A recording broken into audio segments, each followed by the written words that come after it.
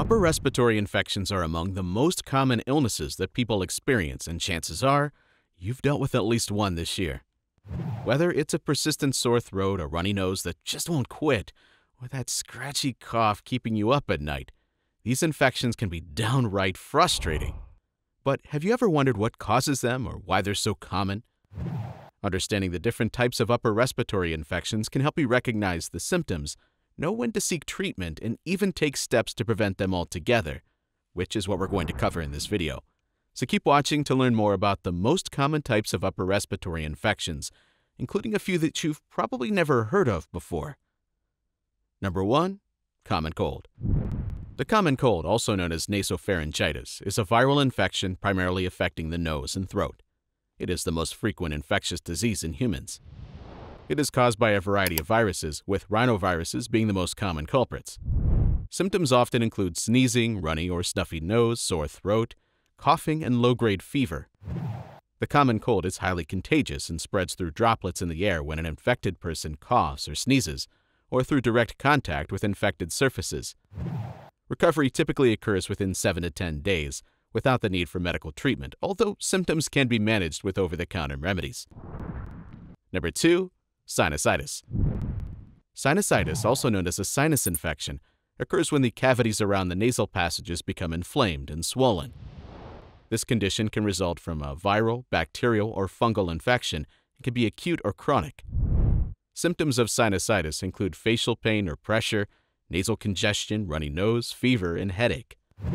Chronic cases may lead to persistent symptoms lasting for 12 weeks or longer.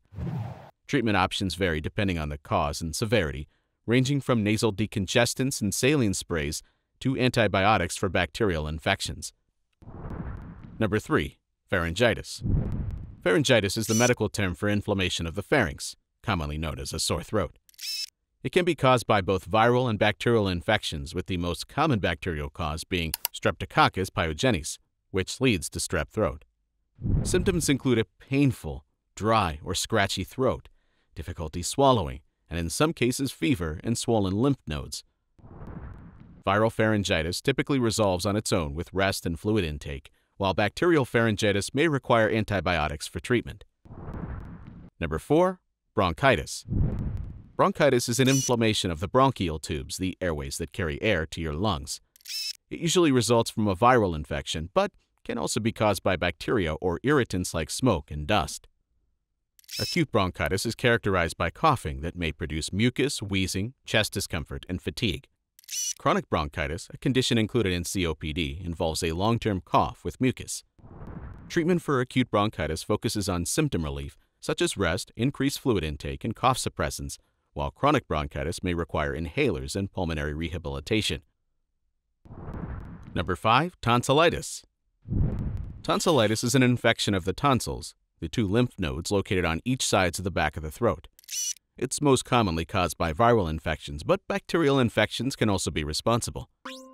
Symptoms of tonsillitis include sore throat, swollen tonsils, difficulty swallowing, fever, and swollen glands in the neck.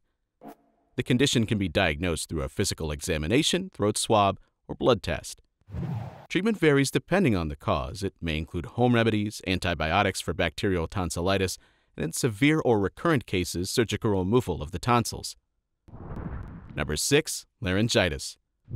Laryngitis is the inflammation of the larynx, commonly known as the voice box, which can lead to voice changes ranging from hoarseness to complete loss of voice.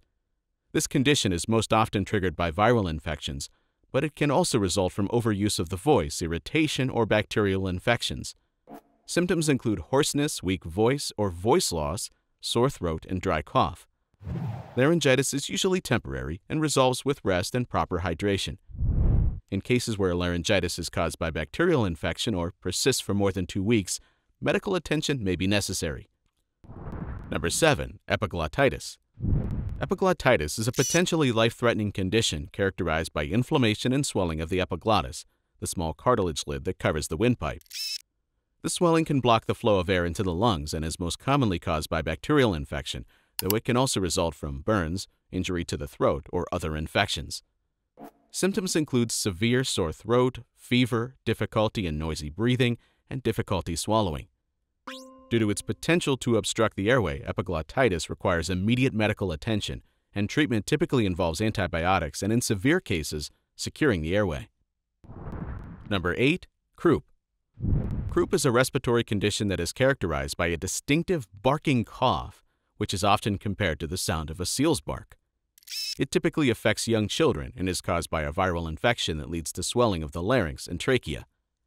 Symptoms include a barking cough, hoarseness, fever, and in severe cases, difficulty breathing with a high-pitched whistling sound known as a stridor. Croup is usually mild and can be treated at home with cool mist humidifiers, hydration, and keeping the child calm. However, severe cases may require medical intervention, such as steroid medication to reduce airway swelling or breathing treatments. Number 9. Influenza. Influenza, commonly known as the flu, is a viral infection that attacks the respiratory system, including the nose, throat, and lungs. Unlike the common cold, the flu can lead to severe illness and life-threatening complications, especially in the elderly, young children, and those with certain health conditions.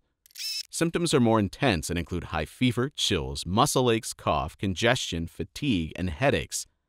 The flu is contagious and spreads through respiratory droplets. Vaccination is the most effective way to prevent the flu, and antiviral drugs can be used to treat it, especially if they are started within the first 48 hours of symptom onset. Number 10. Whooping cough. Whooping cough, or pertussis, is a highly contagious bacterial infection of the respiratory tract caused by Bordetella pertussis. It's characterized by severe coughing spells that end in a whooping sound when the person breathes in. The cough can last for weeks and is more severe in infants and young children. Other symptoms include runny nose, nasal congestion, and fever. Vaccination is the best prevention against pertussis.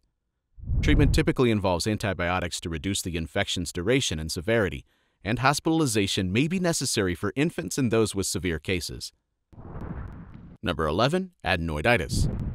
Adenoiditis is an inflammation of the adenoids, which are small pads of tissue located at the back of the nasal cavity.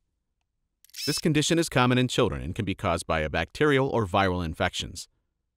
Symptoms of adenitis include nasal congestion or blockage, ear pain, difficulty breathing through the nose, snoring, and recurrent ear infections. Since adenoids help filter out bacteria and viruses from the air, their inflammation can lead to a decrease in the body's ability to prevent respiratory infections. Treatment for adenoiditis may involve antibiotics for bacterial infections, nasal steroid sprays, or in chronic cases, surgical removal of the adenoids. Number 12. Tracheitis. Tracheitis is a rare but potentially severe infection of the trachea that usually occur in conjunction with an upper respiratory infection. It can be caused by bacteria or viruses, with bacterial tracheitis being more severe and often requiring hospitalization. Symptoms include a high-pitched cough, difficulty breathing, stridor, and fever. Bacterial tracheitis is considered a medical emergency due to the risk of airway obstruction and requires prompt treatment with antibiotics and sometimes surgical intervention to secure the airway. Number 13. Scarlet Fever. Scarlet fever is an infectious disease resulting from a specific type of Group A Streptococcus bacterial infection, often following strep throat or a skin infection like impetigo. It's characterized by a bright red rash that feels like sandpaper, fever, sore throat, and a characteristic strawberry tongue. Scarlet fever primarily affects children between the ages of 5 and 15 and is highly contagious. Treatment includes antibiotics to prevent complications, relieve symptoms, and reduce transmission to others. With treatment, the rash and other symptoms usually improve within a week. Number 14. Diphtheria. Diphtheria is a serious bacterial infection caused by Corynebacterium diphtheriae, affecting the mucous membranes of the throat and nose. Although it's rare in countries with advanced immunization programs, it can cause a thick gray or white coating in the throat, leading to difficulty breathing, swallowing, and potentially blocking the airway. Other symptoms include fever, chills, and swollen glands. Diphtheria is highly contagious and can be fatal if left untreated. Treatment involves administering diphtheria antitoxin to neutralize the toxin produced by the bacteria, along with antibiotics to clear the infection. Vaccination is key to preventing diphtheria. Number 15. Respiratory syncytial virus. Respiratory syncytial virus, or RSV, is a major cause of respiratory illness in infants and young children, but it can also affect adults, especially the elderly and those with underlying health conditions, RSV infections can range from mild, cold-like symptoms to serious lower respiratory tract illnesses, such as bronchiolitis and pneumonia. Symptoms include runny nose, decrease in appetite, coughing, sneezing, fever, and wheezing. In severe cases, hospitalization may be required for supportive care, such as oxygen therapy. There is no specific antiviral treatment for RSV. Prevention through good hygiene practices and monoclonal antibody prophylaxis in high-risk infants is crucial. But as previously mentioned, upper respiratory infections are a common part of life. But knowing the different types can help you manage symptoms, seek the right treatment, and even prevent future infections. From common colds and sinus infections to less familiar conditions like laryngitis, understanding these illnesses empowers you to take better care of your health. Stay informed, practice good hygiene, and consult a healthcare professional when needed. The more you know, the better prepared you'll be to breathe easy and stay healthy year-round. If you want to support the channel, please like and subscribe. I would greatly appreciate it. And there should be some other helpful videos popping up on your screen right about now that I think you will enjoy. And just a quick reminder, we are not doctors. This video is for informational purposes only. Have a nice day, and thanks for watching.